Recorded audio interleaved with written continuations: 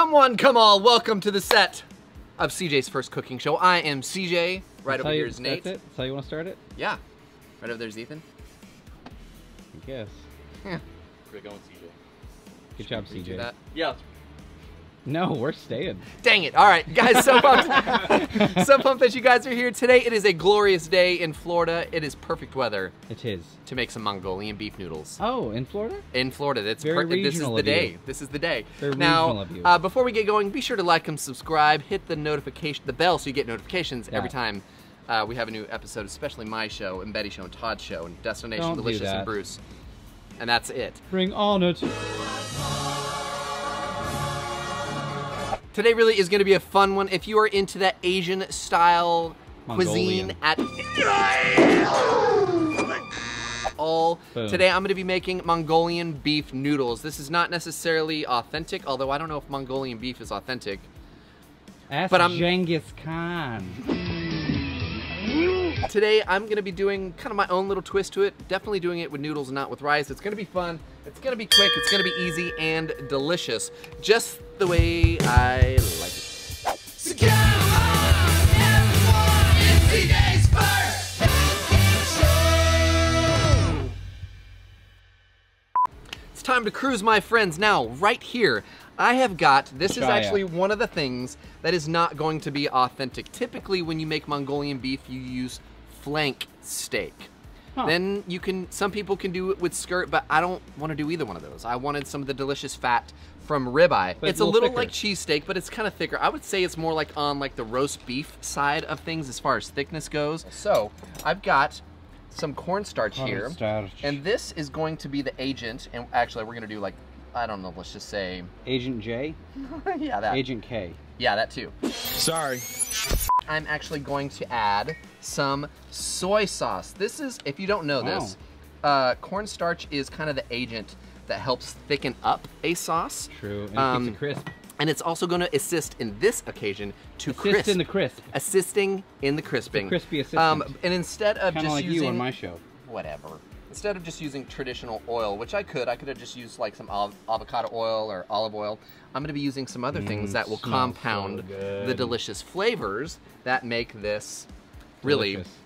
It's yeah, full of flavor. the delicious things. Now, if you need to add a little bit extra cornstarch or some of the other oils, do that, but that, my friends, is done. Essentially what you want to do is make sure you coat everything nice so your beef gets Even crispy. cool. And then also when it gets in there with the other sauce, it's gonna thicken up a little bit. So set that aside and wait for that. Actually, in a perfect world, you could do this, let it sit in the fridge for like an hour or two. Oh. And Cornstarch let it tacked actually up. marinate. Yeah, exactly. That's right. But in the meantime, it's time to get to our vegetables. Now, today I am gonna be using a red bell pepper. So we're gonna de-pith, as always. De-pith. I like to, I learned this from Nate. I will give credit when credit is due. I like to cut off the top, the bottom, give it a slice down the side, and then just roll. That gets rid of the pith very easily, very quickly. Then it also makes it so you can do a nice, quick julienne on these. So I'm gonna julienne. King Julian? I like to move it, move it. So we're gonna do a julienne on our red bell pepper as well as our yellow onion. You could use white onion as well. And honestly, if you wanted to, you could just cube these up into like little small half-inch, like just square cubes. They call that dice? Dice. Whatever. Whatever. Hey! Of course, along with that, you see I've got some green cabbage. I'm gonna go ahead and cut this right now and set it aside. We're not gonna add this to the griddle at the same time because it will wilt really quickly. So let's get our griddle cruising behind us. I've got that set on preheating, should I say, on medium. And we're gonna add down a little bit of olive oil, and let's go ahead and throw those bell peppers and those onions onto the griddle. We want them to start cooking first because I wanna get a little less bite than I would normally want. We're gonna add our beef. Gonna throw down just a hair or a shave and a hair cut. And we're gonna put our beef down and let that start to caramelize and crisp up. And my friends, let's take a break because we've got a lot going on here. Not too many more steps. And we are on our way to the races. Next step, we are making sauce, my friends. Sauce me. Sauce me Seymour. Sauce me all night long. Our beef is cruising, our veggies are cruising. Let's go ahead and do a little bit of seasoning. So right over here to our bell peppers and onions, Gonna add a pinch Oh, nothing special. of Just salt and kosher pepper. salt. Just, yeah, absolutely. Well, Okay. at this stage, because we're gonna be doing a lot of really delicious sauce here in a second. And let's go ahead and season some of this beef as well. As So- opposed to the not delicious sauce you normally do? Sometimes sauces don't work out the way you want. And on this show, I will be honest enough with you that if I screw up, you're gonna know about it. I say that because I've screwed up Not before. gonna happen today. Definitely gonna not happen happening. Not happening today. Let me give this a toss. Let's get these bell peppers and onions. It smells Kinda so move good. around. Oh yeah. Dude, beef and onions. What is It's it? just a thing, bro. It's what's For dinner. Okay, let's go ahead and start flipping our beef as well. Oh, Oh gosh. All right, this is a perfect sign. We need to start cruising on our sauce because that caramelization is what I'm looking for. boom. And with this, you're not going to be able to cook to a temp that you're like, oh, I want my Mongolian beef like medium rare. No, it's all well done. It's just all going to be well done. It's all about the flavor. And honestly, when you give it some time, I'm going to turn this down. To cook like that, the fat starts to slowly render, therefore making it a little more delightful on the old delectable. palate, if you will. Delicious. All those things. All the D's. All the deeds. Dodge, duck, dip, dive, and dodge. Now let's get to this sauce. This is a pretty basic sauce. We're gonna start with some soy. Now with every good Asian dish, soy sauce is a pretty big part in that. Yep. Once we finish with soy, we're moving on to our rice vinegar. We want a bit of that vinegar punch. And now oyster sauce to me feels like the perfect mixture between sweet and savory. It's like so the utility knife of Don't eat it sauces by for itself, Asian food. Oh, but no. Add it to your sauce. Add it to your sauce. Of course, following that, we're gonna get some extra sweet with some hoisin. It's kind of like a barbecue Asian sauce, barbecue, yeah. Asian barbecue sauce. Now, normally I would love to do fresh ginger, but I want the consistency as well as some of that garlic that is also a paste. It mixes well. It does well. That's good Just looking. ignore the fact that it comes out of a tube. It's really and good dude, looking. this really is Easy. fantastic. One thing I forgot to mention earlier is before we got going, I actually started making the some noodles. rice noodles that have been hanging out over here. This does not take long at all, but those are officially done. Chilling out, Max.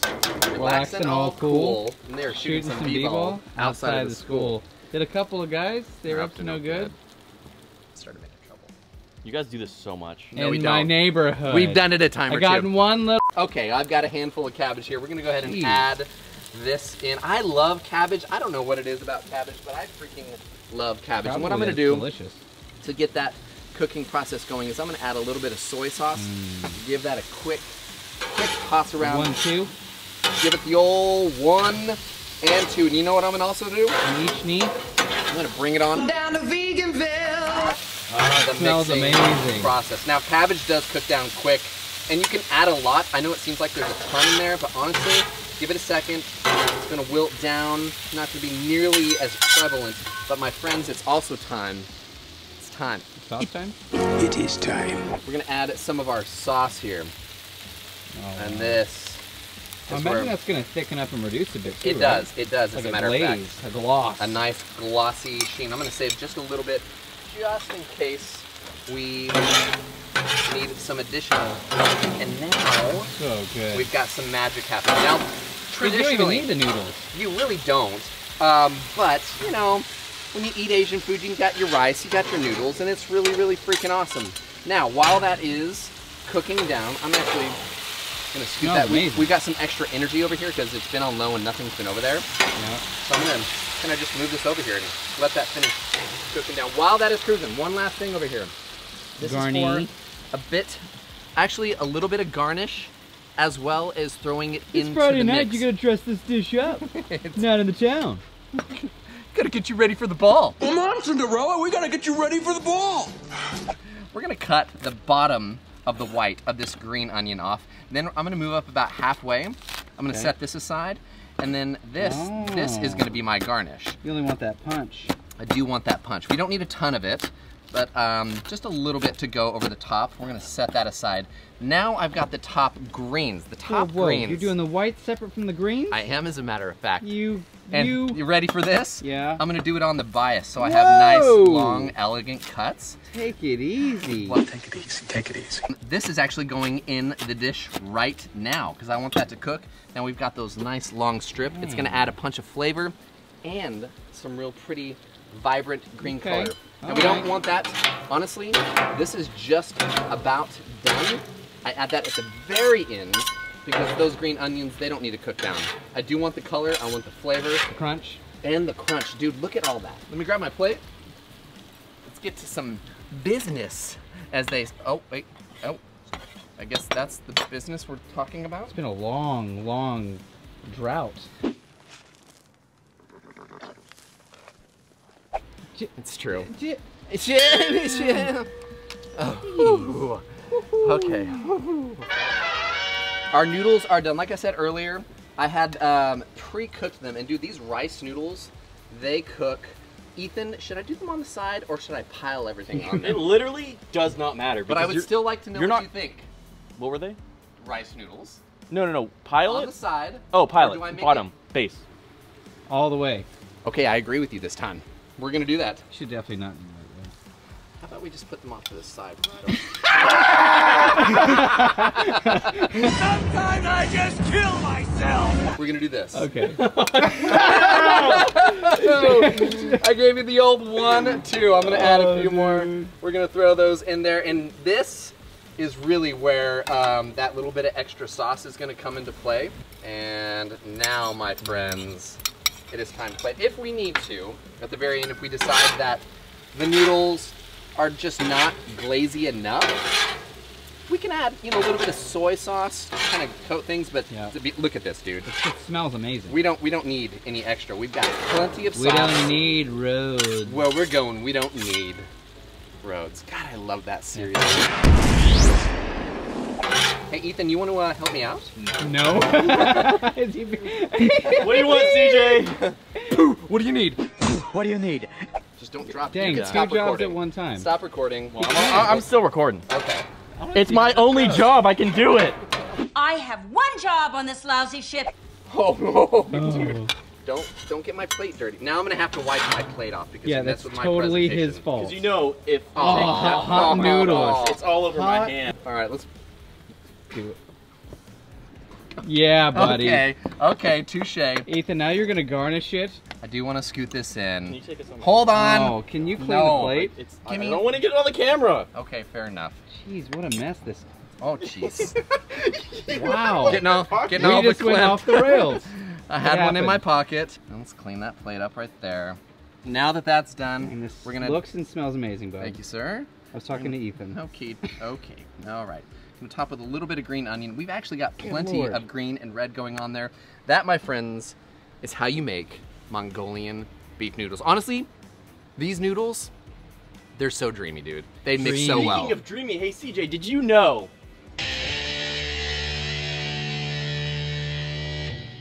that Dream Theater's largest song and their first song, Pull Me Under, had a very, very high radio time, a lot of airplay, even though neither the band nor the label actually organized any of it. Wait, who organized it? They're just that good. It's magic. It was a dream. Theater. Okay. Here's the Dream Theater and Mongolian beef. Not authentic. However, this looks Delicious. awesome. Yes. It smells amazing. Couple things that are not traditional. Number 1, the sliced All of ribeye. Number 2, cabbage. Small hands. But truthfully, it doesn't really matter. I mean, it's an Asian American dish. We kind of have some leverage, Tex-Mex. some lenient. Yes, really we've got some Mexican. leniency on what we can do here. It's like fantastic Chinese takeout. But Mongolian takeout. my friends, Wow. so we got that Dang, it's a big hunk of glazy, green onion. crispy. I'm a fan. Dude, this is. Let's just stop talking. That's Yeah. not hard. It's so shiny too. The sauce really turned into a glaze. Mmm. Glazy goodness. You definitely want to have a nice thin piece, Dang. and then you want to have that alongside some nice bell pepper, And then, and then alongside that are not on some the side. cabbage. Man, those sauces really came together nicely. I don't think there's anything I would do different. Except for adding shiitake mushrooms. I 100% Oh, they would go a long way. would never. If somebody made it in there, they'd be fine. I would just Pick them out. Scoot it out of the Such a way. baby. Such a baby. Dude, they're just gross. Okay. Leave it in the comments. Who's mushrooms? Let me know. Definitely. No. I mean, yes, but no. That being said, comment time. You're in the comments already. How about we transition to said CJ's favorite comments of the week. Ladies and gentlemen, it's time for CJ's favorite comments of the week. All right, welcome my friends. If this is your first time viewing, number one, leave a comment down below letting me know that you're new viewers. I mean, it's been a hike to get to here. It's been a bit of a trot, if you will. It's not like a Forrest Gump across the country thing. That day, for no particular reason, I decided to go for a little run. Because in this situation, guys, if you write it, we read it. And I'd love to see what you have to say. So, the good or the bad. We'll give it a chance for everybody to enjoy what you had to say. So here we go, let's have a good chuckle or two. Starting from the top in no particular order, this first one comes from James Bramlett, or Bramley. Bromlett. Bromlett. Like a romlet? Yeah, or Romulan, who makes omelets. Isn't that right, Spock? Okay, this one comes from James. He says, "This looked awesome. Nate always cracking on you is annoying." Yeah, He's I know. Definitely jealous. Of what? You guys rock. Thank you. Oh, give it up for old Romulet. I do appreciate you. I didn't want to read this one, but I laughed. Juice S, or Josh S, says CJ is just the Blackstone version of Guy Fieri. He's Juice, the version of Guy Fieri. I don't have hair That's fine. like him. I mean, that guy's really successful. Millions of people love him. He's a great game show host. Terrible cook, but a great game show host. Yeah! I'll get a ring to that! Yay! Oh, all right. Okay. Hope you trip into oncoming traffic. Coming in from William Johnson. William says, "I think this is the second time I've heard the name Dave be said about the board. Dave. Are you guys Dave Matthews fans?" No. Number one, yes I am. Number No. two, we're referring to the Dave. not Dave. Dave. His name's Dave. I like roll. I like Grohl. That was a deep dive into Austin Powers, but that was good. I will give it to you. Yes, we like Dave Matthews, but here we honor the Grohl. The Grohl. All right, this one is coming in from Fishin' Stout Doors. Fishin' Stout Doors. Stout Doors. Is he a beer fan? A stout fan? Possibly he likes to fish and drink beer. Fishin' says, "Been trying to replicate your recipes on a 17-inch, upgraded to a 36-inch. Holy shnikes! Now we're going to show the world a thing or two." Yeah! We're going to show you, Nate, and Little E are awesome. Keep the cooking and quotes coming. That's great. Him's just a whittle E. I'm a little guy. My hands are little, my features are small, my shoulders slope down, you know. I'm a little guy. Michael Roberts says... Is it Julia's brother? Sometimes you're good. Sometimes you're not good. What about that one? Sometimes you're crap, and that was that one. And may God have mercy on your soul. Michael Roberts says, "Not funny, hope your food is good." Food was good. It's pretty good. Pretty funny pretty too. Funny. Oh, Michael. I think both. That was the best use of that line ever. Okay. All right, Mark Woodard, not sure, says, "The bell is cruel and undue punishment for us earpod folks." Oh. I would imagine with that little guy in Can there. you get soft? Real soft. Wow, I knew he was a jerk all this time. Little E. Big E. Smalls. Little Biggie. Skadoosh. Skadoosh. Skadoosh. Skadoosh. Skadoosh. What the? That, my friends, is how we wrap up an episode of CJ's First Cooking Show. I do appreciate you guys hanging out with us. Give this Mongolian beef noodle a try.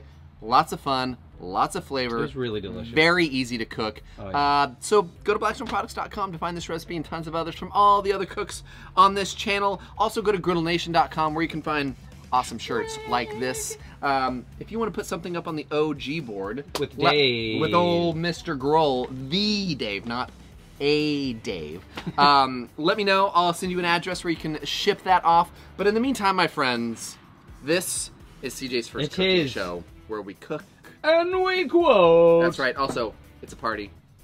Nah, dude. Yeah, dude. Yeah, dude. We'll see you guys in the next episode.